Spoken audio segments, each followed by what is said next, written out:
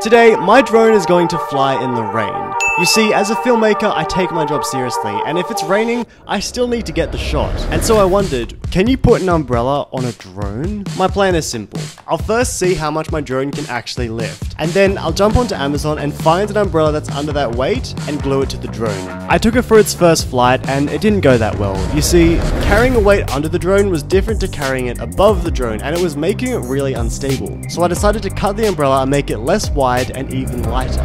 Would this new design mean I can finally fly in the rain? Would I be hailed as an innovator in the filmmaking community? Doesn't look like it.